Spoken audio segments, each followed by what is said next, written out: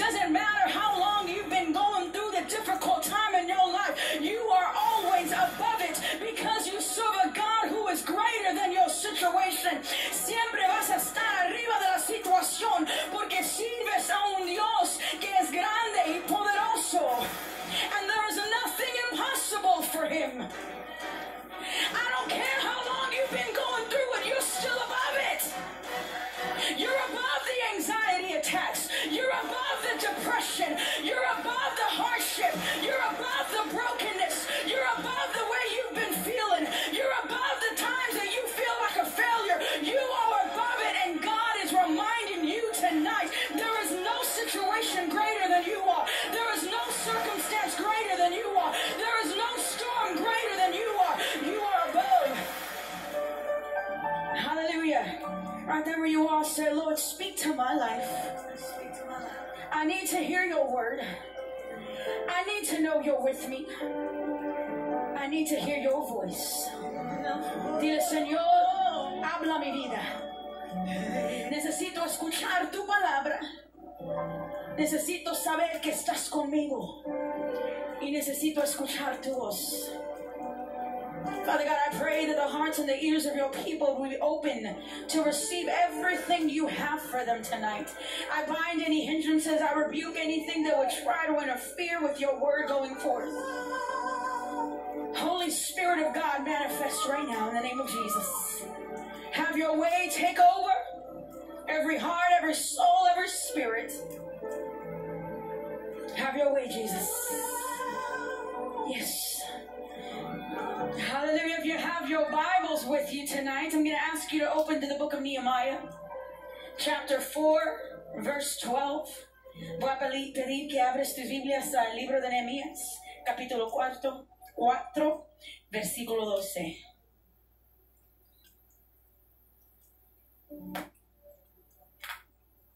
Hallelujah, hallelujah.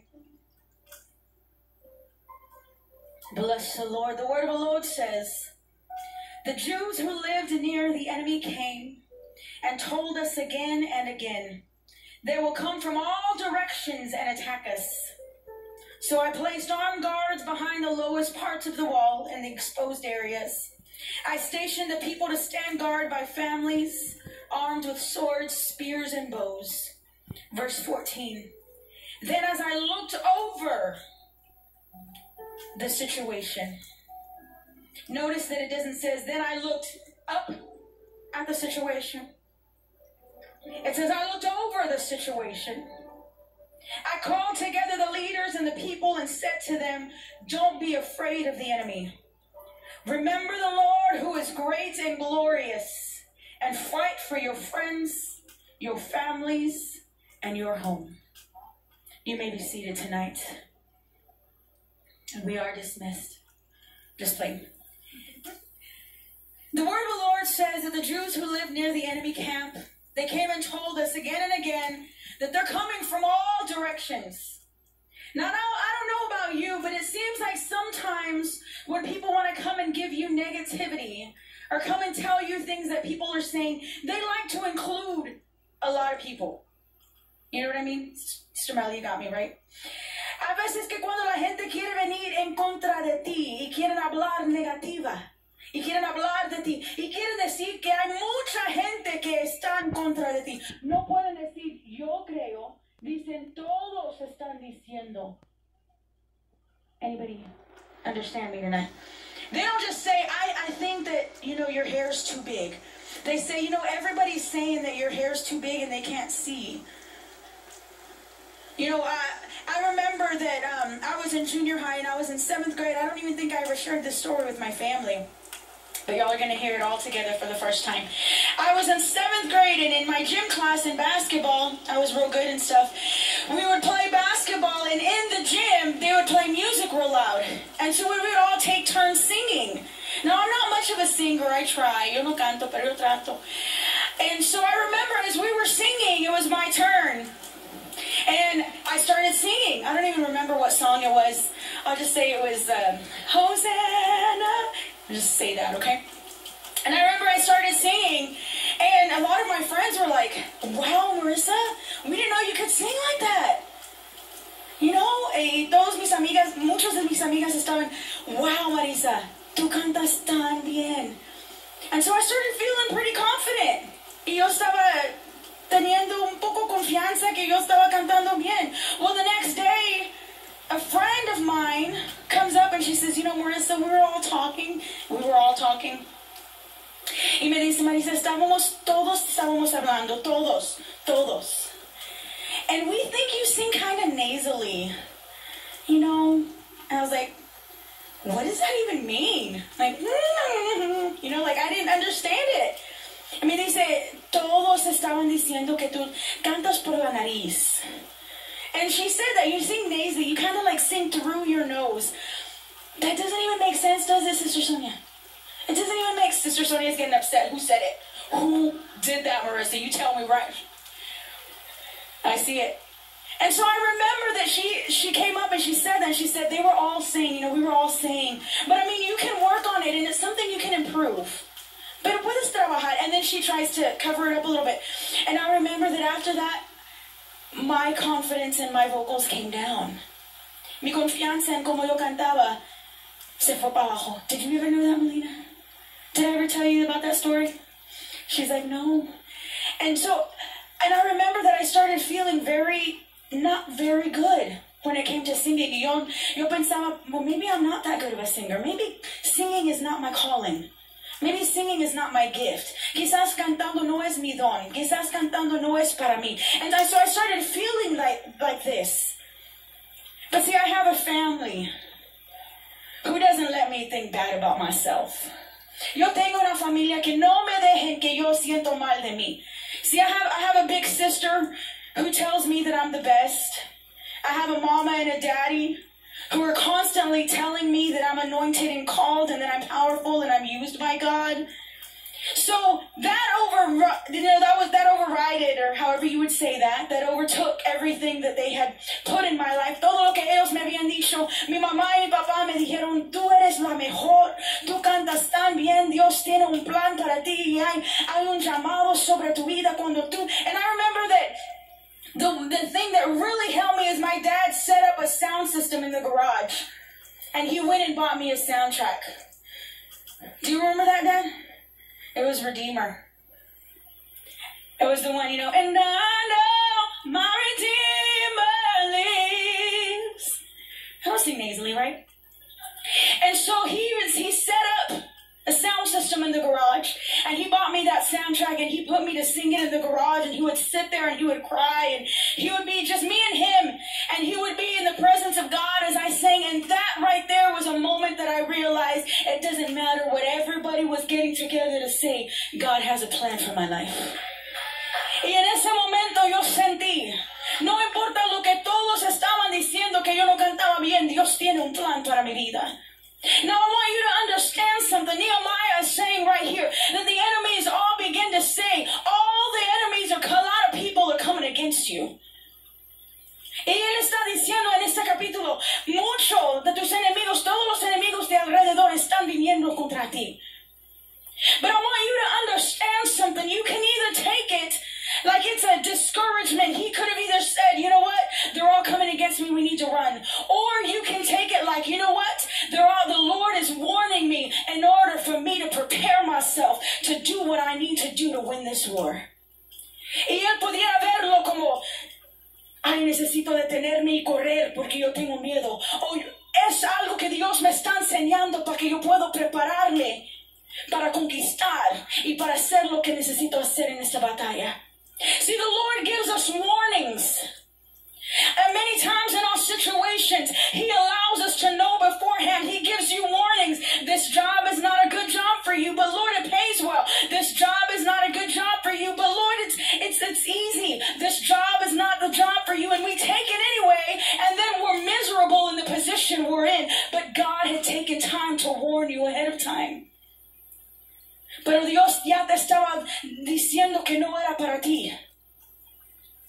He tells us ahead of time. He shows us what isn't good for us. Él nos está enseñando las cosas que no son buenos para nosotros. He shows us the things that aren't going to be good to our spirit.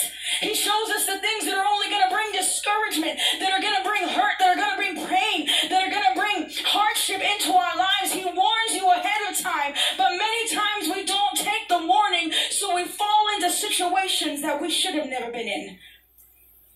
Pero porque no queremos escuchar lo que Dios está diciendo, estamos en situaciones donde no deberemos estar. He warns us to prepare mentally and spiritually for the battles that we may face. Él nos está diciendo que necesitamos preparar mentalmente, espiritualmente, para las cosas que van a venir en contra de nosotros. He lets us know that we may face some difficult times in our lives. Él nos deja saber que vamos a confrontar dificultades en nuestras vidas. So he warns us ahead of time. Y él nos enseña de antemano las cosas que no son buenas para nosotros. But people of God, it's up to us to take the warning and to prepare ourselves, to prepare our families, to prepare our finances, to prepare our minds para poder preparar nuestras mentes, para poder preparar nuestros familiares, para poder preparar nuestros hogares por lo que va a venir. When you're prepared, the hardship seems like it's a little easier to face. Amen. The Word of God says as we go on, then as I looked over the situation, and I want to stay there for a moment, because the Word of God doesn't say that as he looked up to the situation. It says he looked over the situation, meaning that he had all power and authority over the situation that he was in at that very moment. Come on, somebody. Queriendo decir que él tenía toda autoridad, que él tenía todo poder sobre la situación de cual él estaba en este momento. Y a veces que nosotros sentimos como estamos abajo de la situación está arriba de nosotros y no podemos aguantarlo y no podemos cargarlo, pero Dios nos está diciendo en su palabra que Él estaba mirando hacia arriba de la situación. And so many times in our lives we feel like we are beneath the situation. Come on, somebody who knows what I'm talking about. You feel like you're beneath the situation. You feel like you're under the situation. You feel like it has power over you. It has authority over you. And you keep looking up hoping that it's going to end. The situation is so much bigger than you. But I'm here to let somebody know tonight that the Word of God said He was looking over the situation, meaning you have the authority over your circumstance. You have authority over the sickness. You have authority over the difficulty. You have authority over the financial debt. You have authority over the depression. You have authority over the anxiety. You have authority over the divorce knocking at your door. You have authority over the storms that are coming against you in your life. You are not beneath your situation. Your situation is beneath you. And somebody's got to believe it. Somebody's got to receive it. Somebody's got to know it tonight. Alguien tiene que creerlo. Alguien tiene que recibirlo. Alguien tiene que saberlo con todo su corazón que la situación está abajo de mis pies. La situación no tiene autoridad sobre ti. Tú tienes autoridad sobre tu situación. Tienes autoridad sobre la enfermedad. Tienes autoridad sobre las dificultades financieras. Tienes autoridad sobre el divorcio que está tratando de venir en tu hogar. Tienes autoridad sobre todo lo que está pasando en tu casa. You have authority over the bad spirits that have been trying to come into your house. Somebody needs to know that right now. The bad spirits that you have been feeling have been trying to come against your home. God is saying right now, you have authority. You look over it. You have authority above it. It doesn't conquer you. It doesn't have power over you. It doesn't run your life. You give it permission. And tonight, God is reminding you right now. Y Dios te está recordando aún hoy mismo. Tú tienes autoridad. Sometimes we forget the authority that we have because we feel like we've been going through something so long. It doesn't matter how long you've been going through the difficult time in your life. You are always above it because you serve a God who is greater than your situation. Siempre vas a estar arriba de la situación porque sirves a un Dios que es grande y poderoso. And there is nothing impossible for Him. I don't care how long you've been going through it, you're still above it. You're above the anxiety attacks. You're above the depression. You're above the hardship.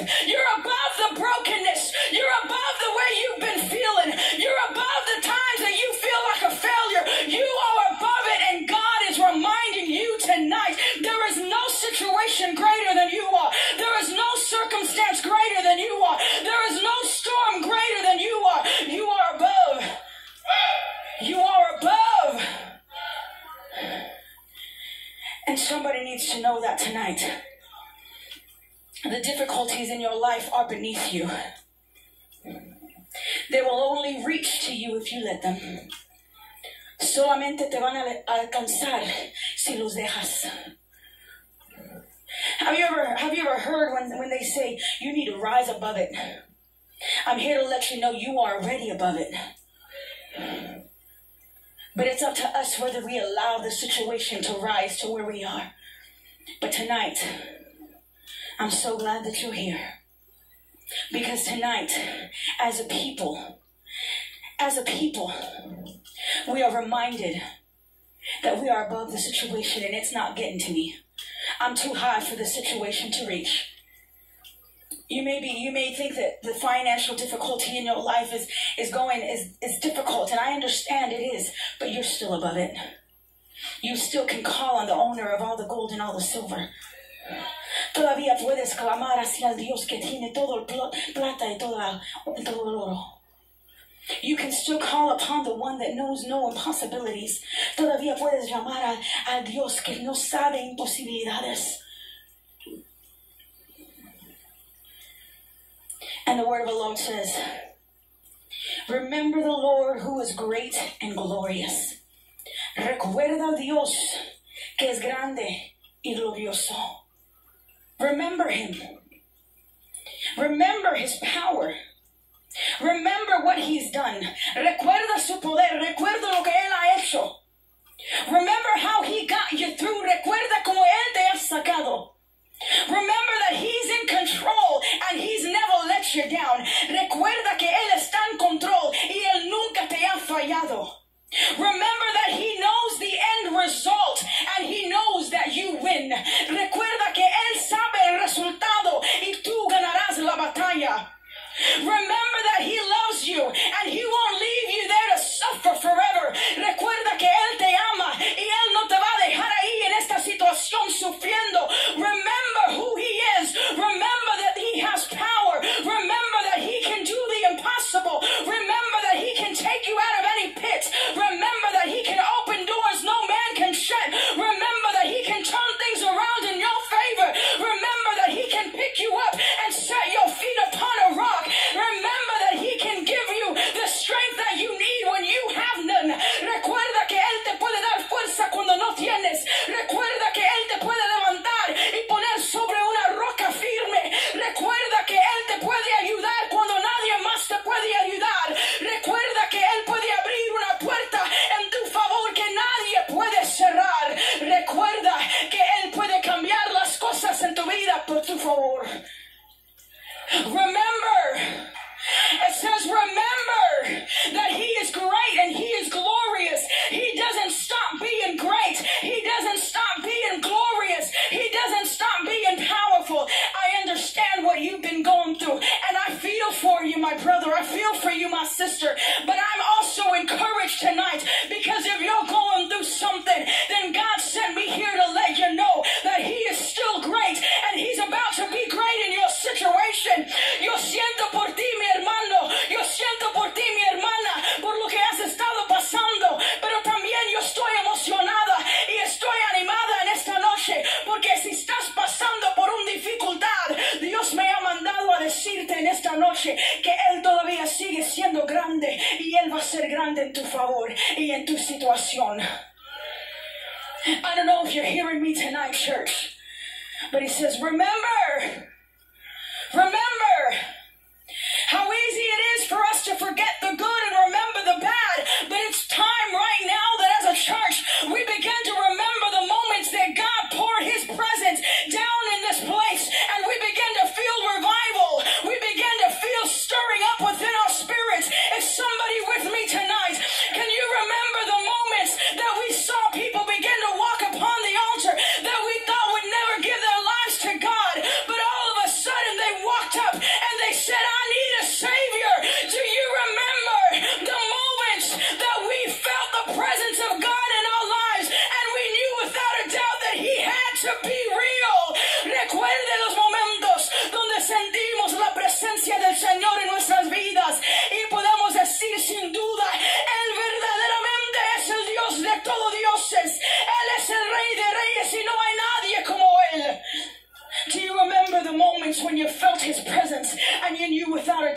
truly is the one true God, and there is no other God above him. He is the King of kings and the Lord of lords. He is the one I serve. He is the one I look to. He is the one I depend upon. Do you remember the moment that you realized that God loved you, regardless of your failures, regardless of your faults, regardless of your errors, regardless of your sin? You remember the moment that you felt God's love surround you and you knew that there was something better for your life. Recuerde de los momentos cuando estabas en errores y estabas en pecado, pero el Señor vino con su amor y te abrazó, y de repente sentías en tu corazón: yo tengo propósito, yo no tengo que estar viviendo en este error.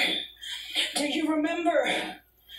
Do you remember when you came in here with an ache and a pain, and all of a sudden God began to pour his power upon you, and you walked out feeling like a brand new person? ¿Recuerdas cuando estabas entrando con dolor en tu espalda, con dolor en los pies, con dolor en el pescuezo, con dolor en la cabeza? Pero de repente creíste que Dios pudiera sanar tus heridas, y con su presencia vino hacia tu cuerpo, y de repente saliste una persona nueva. You left a new person when you thought nobody could understand what you were going through. All of a sudden God spoke directly into your spirit. God spoke directly into your heart, and he said, I know what you're going through, and I'm making a way. Recuerda ese momento cuando estabas pensando: nadie sabe de lo que yo estoy pasando, nadie entiende lo que yo estoy sintiendo, pero de repente Dios habló directamente a tu corazón, él habló directamente a tu espíritu, y algo cambió adentro de ti, y de repente tenías propósito, and all of a sudden you had a purpose, and the anxiety and the depression that you felt just left your spirit. Do you remember that? ¿Recuerdes de eso? Do you remember, church? Do you remember when we started believing that God would pour out in the House of Refuge on Joseph Street, and we began to see the people pour in, and we had to look for a new building because it couldn't contain what God was doing? Do you remember? Recuerde cuando teníamos un edificio más pequeño y Dios empezó a trabajar, y nuestro pastor empezó he began to rebuild the building, and he began to fix it, and he began to get everything in order, believing that we were about to outgrow that building. And all of a sudden God began to pour out in that building, and we began to see the hand of God move. Do you remember? ¿Recuerdes, iglesia? ¿Recuerdes cómo Dios te ha sacado cuando no había manera de salir? Do you remember how God took you out when there was no way for you to get out on your own? I'm here to let somebody know tonight, you need to remember. The word of the Lord continues on, and it says, fight for your friends, your families, and your home. Pelea por tus amigos, por tu familia y tu casa. Can I come down?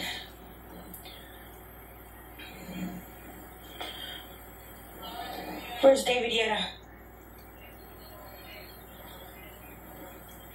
David Yetta, would you come, please? The word of the Lord says, fight for your families, fight for your home, and fight for your friends. This is Brother David Yetta. Brother David Yetta lost his father a few months ago. He's been going through it, church. Él está pasando por una dificultad. Él perdió su papá hace unos meses. But I want you to understand something tonight. Pero quiero que entiendan algo. The word of the Lord says you fight for your friends. You fight for your family. You fight for your home. There may be times in our lives that we feel like we don't have a fight left. Va a haber ocasiones en nuestras vidas donde sentimos que ya no tengo fuerza para luchar. I've been there. Yo he estado ahí, iglesia. We feel like we don't have a fight left. We feel like we don't have any strength. We feel like we don't know how we're going to go on. Things attack us. Things bring us down. Things hurt us.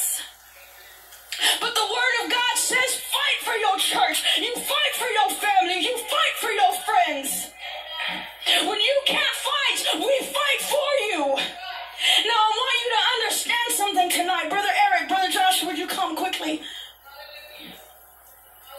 We understand that we go through difficult times in our lives. We understand that we go through things that we don't understand.